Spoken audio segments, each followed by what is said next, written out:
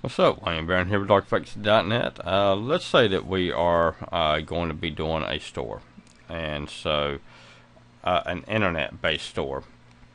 And so what we need to do, let's just say that we've got products. So these right here are our products. We're going to insert a new row, and this is product 1.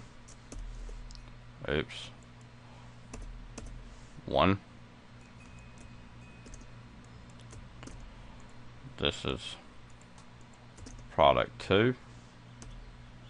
Daggone it. Product 2. And this is product 3. Okay, now we got 1, 2, 3, 4, 5, and 6. Okay, so now what we need is we need a shipping cost. Excuse me.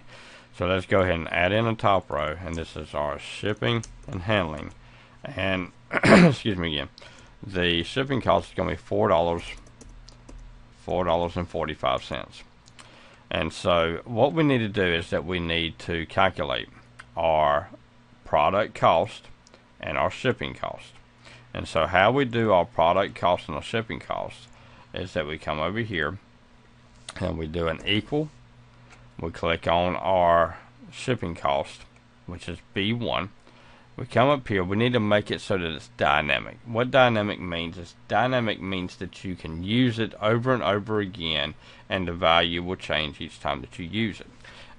Excuse me. And so what we need to do is that we need to add a money sign and a money sign. So that's a money sign before and after the column letter.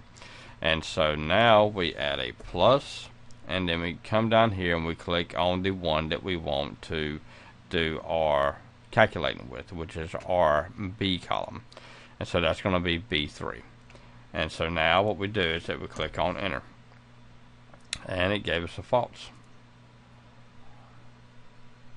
I'm sorry, I put it equal. It's supposed to be a plus, so it's plus, not equal.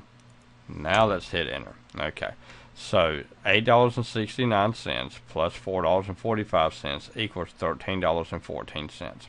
And so we need to drag this across so that it'll pick up all of our rows. So we click here, take our cursor to where it turns into the little black cross, and count 2, 3, 4, 5, and 6.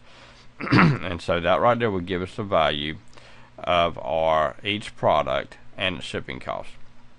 So if you ship out all these items together, then you got it made.